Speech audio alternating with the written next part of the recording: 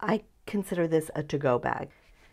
All right, so this is the bag that I use. I always have some pages from a magazine glue stick. It doesn't matter what glue stick, any glue stick.